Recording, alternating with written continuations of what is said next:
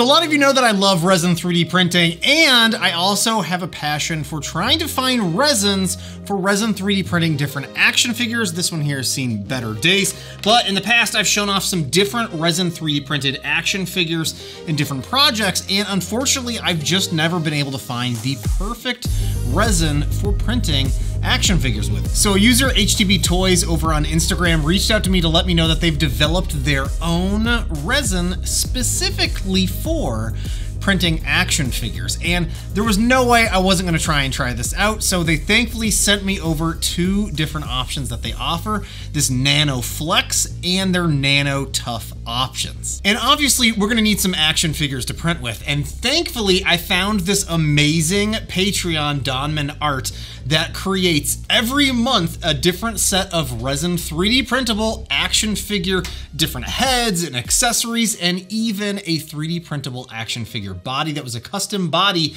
that they designed that you can run off and 3D print, and it's part of their welcome package for their Patreon. So I immediately signed up for this Patreon and downloaded that figure, and that's what we're going to be running off and printing today. So I fired up some of my favorite calibration tests, and unfortunately they didn't quite turn out right. So I decided to up the exposure just by a few points, and it worked so much better. I also ended up slowing down the print speed a good bit because I have the Mars 4 Ultra printing stupidly fast, so slowed that back down, and these are looking really good. This is also a very clear looking resin. I'm honestly kind of shocked at how clear this resin and these prints are looking.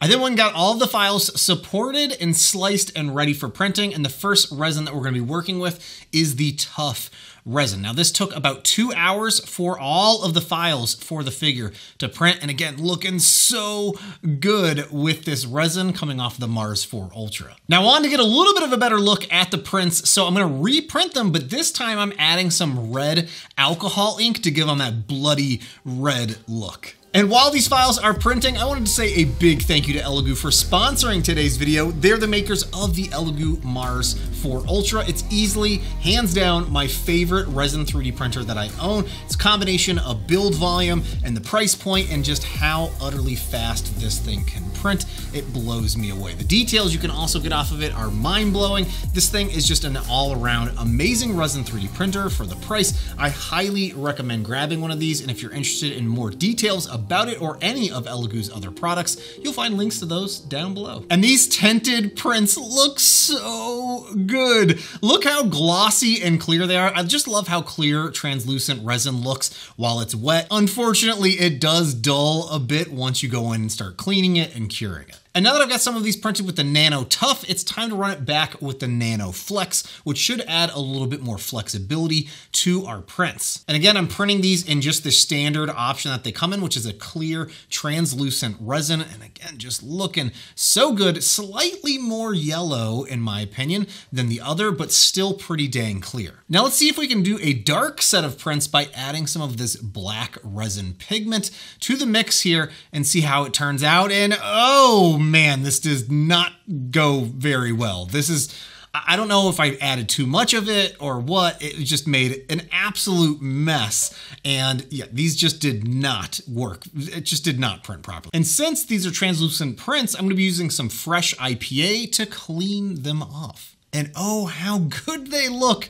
Again, the wet look of these prints looks so fantastic. And the makers of the Nano resin recommend that you actually cure anything that you've resin 3D printed in a clear cup of water with the UV light for only 30 seconds. So it's still gonna retain some of the rigidity as well as flexibility, but allow those parts to cure. I'm also offsetting it a little bit on the side so it can get the under UV light effect for any of the objects on the bottom.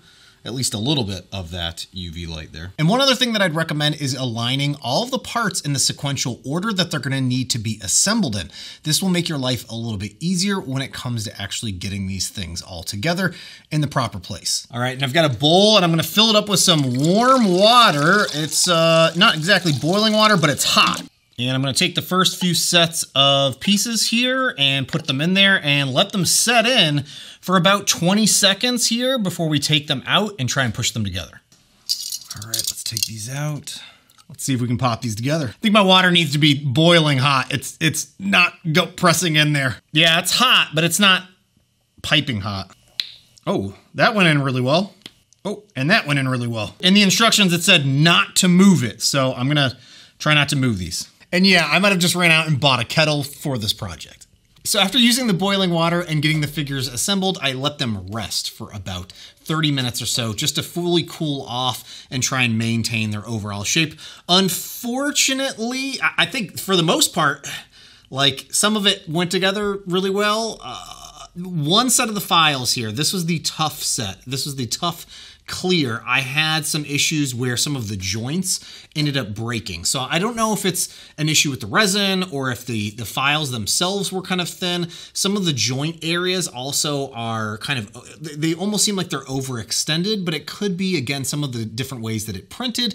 I'm not entirely sure, but what I'm loving about it is, even from what I'm seeing here so far, the joints are pretty stiff on this figure, like in its shoulder. Now, this head, I didn't even get fully on. I couldn't get it on all the way.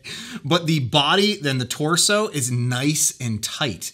This is nice and firm. I don't know how well that's gonna hold up over time, but as of right now, I'm actually able to pose this guy and it still maintain his posture, his shape there, which is really cool to see. So far, this resin, this is the tough version again of the resin, and it worked pretty dang well. And here's the same figure, but in the flex resin option. This one, in my opinion, seemed like it was a little bit easier to get together. Now, again, I don't know, it might not be as durable as the other one, but it's definitely got a little bit more give to it, and all of the, I was gonna say all of the joints are nice and stiff, but that was one of the pegs. Some of the arms are slotted in with pegs versus like a, I don't know what the correct term is. Actually, this arm piece right here, I just noticed has split, so that's why that's not fitting together properly there. But yeah, the head popped on perfectly there, and I can actually pose that as I need to. The torso is able to be manipulated here and posed. Again, the legs articulation here is working really well. Look how bendable those knees are as well for this figure by Donman Art. And here's the one that we added the resin dye to. This one is still a little bit loose. It's, again, that Nano tough. I'm honestly thinking the flex might be the best option so far from what I've at least seen and felt with the tightness and firmness of the figures. This one still is a bit wiggly. It'll hold in place in parts, but it's not as firm and tight as I was seeing with the flex there. But overall, this one here, just the look of it is so friggin' cool. So I'm having some issues with the audio on my camera, so I'm just making this from my phone. I've been playing around with the figures for the last, I don't know, 20 to 30 minutes, shooting some extra B-roll, and they've definitely gotten a lot looser in the joints. The figures themselves are still holding up really nicely. I do think this tough and flex resin options are still the best resin that I've tried using for 3D printing action figures. Yeah, a piece just fell on the ground there. But if you're interested in these, I'll have links to them down below. Be aware that these are made, but like this resin is made by an individual that was just interested in making better resin for 3D printing action figures. It's not a big company or business or anything like that. And I think you buy it directly through Etsy or eBay or something like that. I'll have links to it down below. And I think it is definitely something you should check out if you're very into resin 3D printing action figures. I also want to say a big thank you to all my Patreon supporters for your continuous support. If you're interested in things like my resin 3D printer settings that I used for this Nano resin, you can find those over in my Patreon. Hey, let me know what you guys think about this Nano resin option specifically designed for resin 3D printing. I'll obviously have links down below where you can find it, as well as links to the files here and the Patreon.